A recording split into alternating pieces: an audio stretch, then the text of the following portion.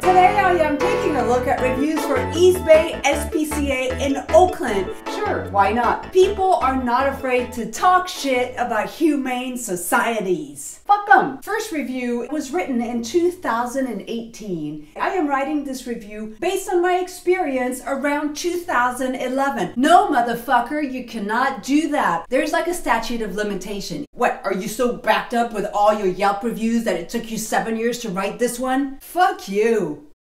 This place, whack as fuck. Came here to bring my cat for adoption and got denied because they're too full. We had called a week prior asking if they were taking any cats, and the person on the phone told us yes to bring him in, and a week later we come in and they tell us no. Now dropping off our cat to the lake because we have no other options. This review screams, I'm an asshole, and I put it in writing. You called to see if they could take your cat. They said yes. And then what do? You pet your cat for another fucking week till it has no more hair. Then you bring it over there and they're like, what are we gonna do with this cat that has no hair? No, we can't take the cat. And now you're just like, well, I'm an asshole. I'm gonna prove it to you. I'm gonna drop my cat at the lake. I don't care that my cat can't swim, and I'm gonna blame that on you, SPCA.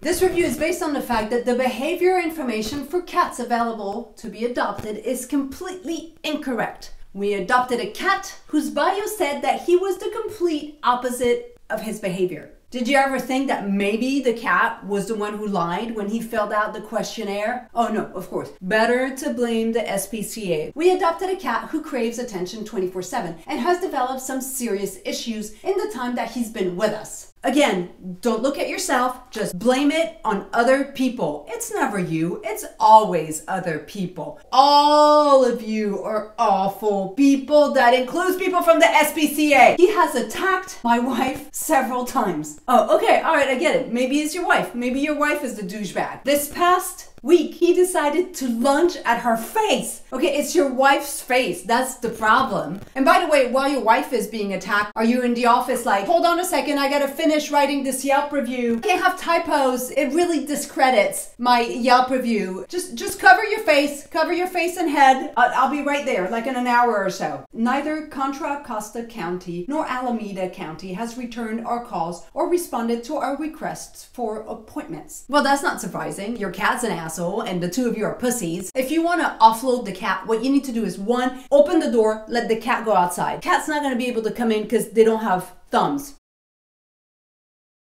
Second thing you can do, you write a nice little bio about your cat. Peanut is an amazing cat and he is so soft. You write that little bio and then you just give the cat to an enemy. And when the enemy calls you and says, what the fuck is wrong? Like, Peanut is a psychopath. Then you go, well, I don't know. Peanut was great when we had him. It must be you. You see how you just keep it going from one person to another person. Make them doubt themselves. Make them feel like shit. And this, my friend, is how we make the world go round. Thank you so much for listening to my review of your Yelp review. See you next time.